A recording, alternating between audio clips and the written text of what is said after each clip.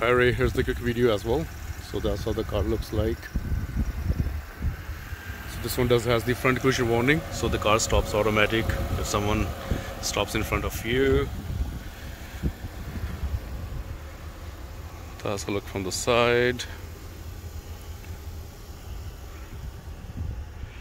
That's a look from the back.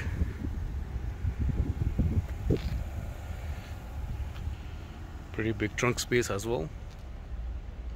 And you got the backup sensors right here, so the car stops auto if something behind you. You got the keyless entry right on the door here. And that's how the rear seats looks like. You got the USB aux here. And that's a look from inside. You got the blind spot warning, eco mode, automatic lights, the driver display here.